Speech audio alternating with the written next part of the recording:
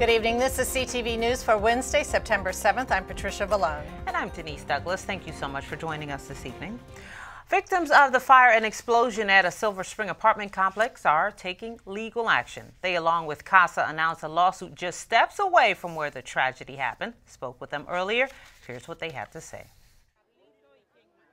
Cecilia Escobar lives across from the buildings that caught fire and exploded at the Flower Branch complex. With tears in her eyes, she says, "I still feel like it's the same night every time I think about it."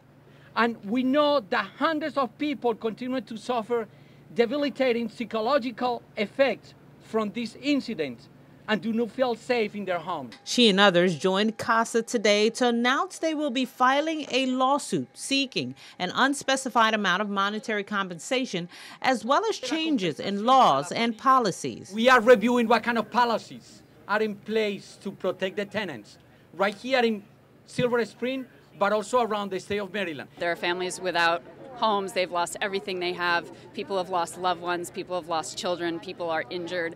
And in these cases, compensation is part of justice. And so that's what we're here to find. Nearly 100 people were displaced, over 30 treated at area hospitals, and 7 died.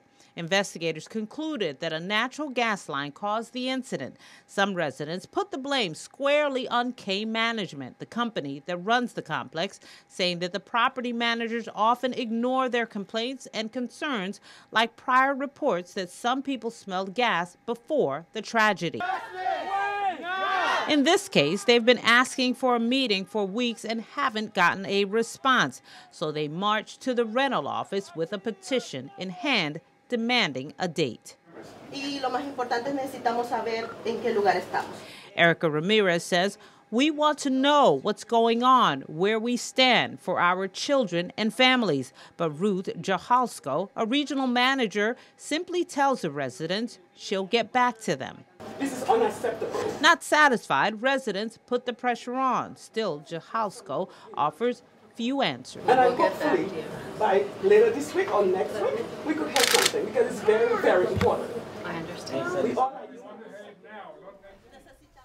Got pretty heated there for a second. I don't know if you heard, but the property manager did say that we'll get back to you, and then she also said we understand.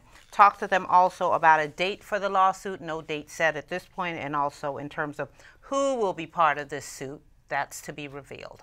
And we asked for comment from Ruth Jahalsko, and she wouldn't offer any as well. Well, a bus driver who struck and killed a pedestrian in Upper Marlboro in 2014 goes on trial.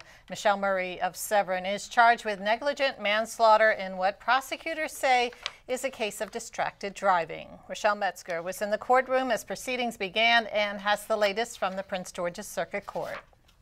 During opening statements, prosecutors say Prince George's County bus driver Michelle Murray failed in her duty as a professional driver by not fully paying attention to the road when she struck a pedestrian in a crosswalk in downtown Upper Marlboro in 2014 and dragged her 40 feet to her death.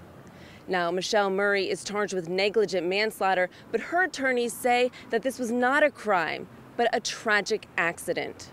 30-year-old Michelle Murray was behind the wheel of a county transit bus the morning of July 31st, 2014, attempting a legal left turn onto Main Street from Water Street when she hit 69-year-old Patsy Burton, who was in a crosswalk.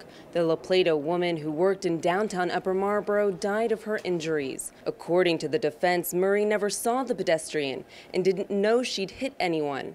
Her attorneys say a pole on the bus created a blind spot and a utility pole on the sidewalk blocked her view of Burton. Today, a witness testified that he saw Burton look both ways before crossing the street. He testified that she was about a third of the way across when the bus came up and she disappeared underneath. Another witness, a passenger on the bus, says Murray was talking to a passenger as she was making that left turn. He said she kept driving until people started screaming at her to stop.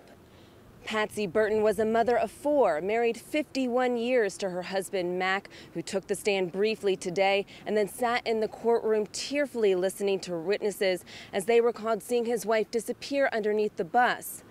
And one testified that he was unable to render her aid as she lay stuck underneath its tire. Now, Murray also faces charges of reckless and negligent driving and failing to avoid a pedestrian collision. Reporting in Upper Marlboro, I'm Rochelle Metzger, CTV News. Pepco customers will get a chance to sound off at a public hearing later this week. At issue is the power company's request to increase rates by $104 million. The rate hike would cost residential customers about $13 more a month. The move comes months after the Pepco-Exelon merger, which had the support of the Prince George's County officials. In their Pepco bill. Neither do I. But what we want is to make sure there's reliable service. I worry most, and I said this, and this is why we support the merger. I worry when we have snowstorms, when we have thunderstorms, and not having the ability to keep people's lights on. I've gone through that as county executive here, and I don't want to see that happen again. So this merger will allow us to be able to tap into resources that will keep the power on, help us fix it faster. The public hearing is set for tomorrow night at 6:30 at Prince George's Community College, Largo Student Center, room 277. Riders on the blue and silver lines encountered delays this morning. A downed cable at the Morgan Boulevard station resulted in single tracking between Morgan and the Addison Road stops. Now, meantime, WMATA proposes 3 plans to shut down train service early. 2 scenarios have the rail system closing at 11:30 p.m. from Monday to Thursday, while another scenario has Metro opening at 7 in the morning and shutting down at 10 p.m. on Sunday. CTV spoke with some commuters who aren't happy about the proposed changes. Earlier, it's kind of inconvenient to people who work late. If it shuts down at 11:30, that stops a lot of people from getting where they have to go, especially with them safe tracking nowadays.